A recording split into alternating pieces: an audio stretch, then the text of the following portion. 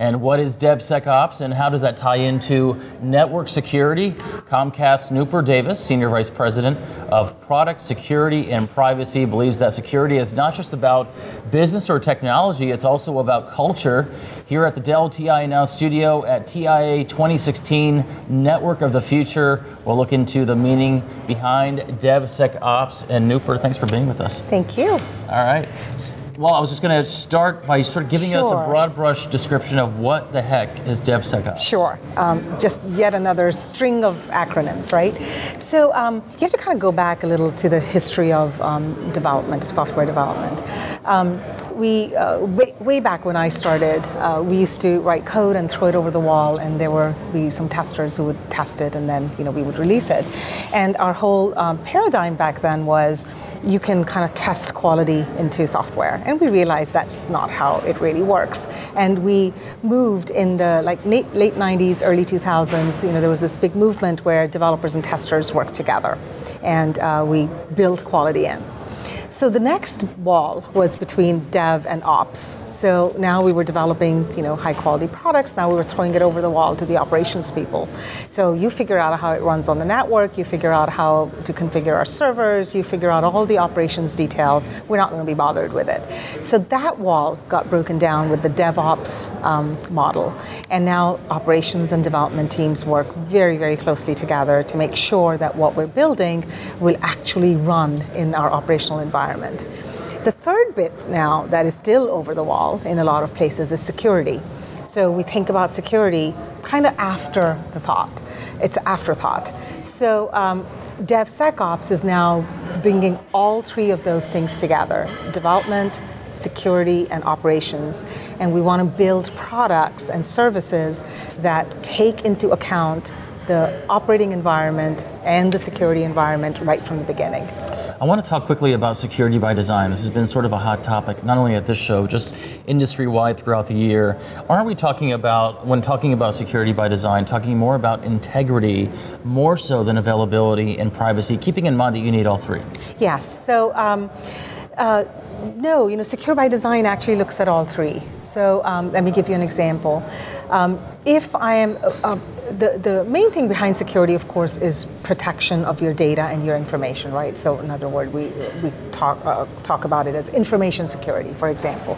So to protect your information, you really need to think about not just the integrity, which deals with who is authorized to make changes, right? So integrity is all around tampering with my information. I want to make sure that my information is how I left it, and that if it got changed by somebody who was authorized to make the change, and it got changed in the manner that it was supposed to be changed, right? So that is integrity, and that deals with authorization. But at the same time, it is very important for that data confidentiality and privacy to make sure that things like authentication happen.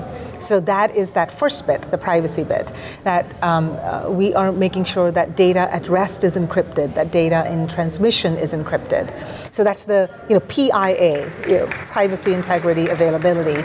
So, and all three of those are really important for secure by design. So you have to think about, how am I going to secure my data at rest?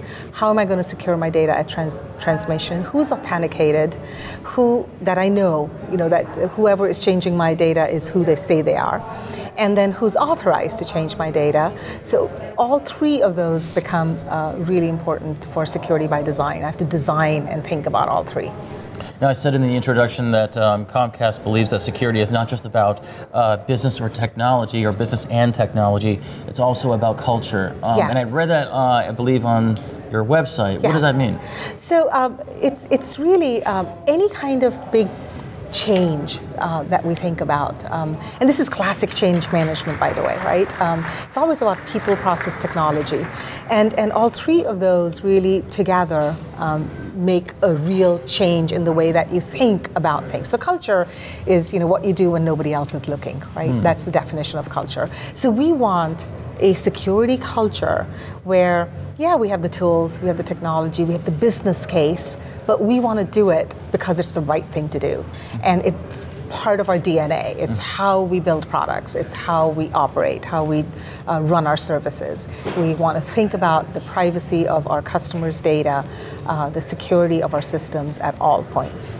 So it's a cultural issue as much as, if you ignore that part of it, if you just think, oh, it's just tools and technology, and yes, I have a business case, that's not sticky. You know, that may work, but it doesn't stick in the long term. Culture makes it stick.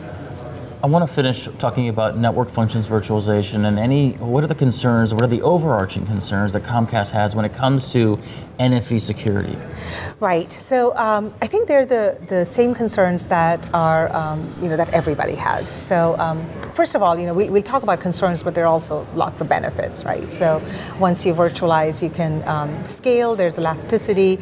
There is the ability to do security as a service.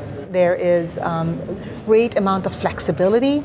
You can kind of look at your network as one monolith, just a blob, and start securing the perimeter, or you can get as deep inside it as you want. So you can do things like, microsegmentation, where you can separate out and put, virtual firewalls around the most valuable assets that you have in your company, usually, which is our customers' data and information. So that's all the good parts, right? But as with any new technology, any new system, there's also the concerns. So the concerns are around, there are not too many standards yet in that area. They're emerging, but they're not there yet. There's also, with commoditization, we have now open systems with open APIs. Anybody can go in and program the network. So now we have to start making sure that anybody doesn't go in and program the network, right? So the concerns are around standards, around openness, around the architectures start resembling each other, right, as this becomes more and more commoditized. And once architectures start resembling each other, once you figure one out, you can now kind of duplicate that from a bad intent just as much as a good intent. So those are the kind of things that you would worry about. But I really think the benefits will probably outweigh the concerns. And the concerns will be addressed as this field matures. So I want to apologize for making you tell us what DevSecOps was. Say that 3 times in a row really fast. Exactly. Right? So. But you did it very well. So thanks for your time. Thanks for being here. Thank you so much. All right, appreciate it. And thank you for joining us at TIA 2016 Network of the Future, right here from the Dell TIA NOW studio. For more coverage, you can visit us at tianow.org. So long.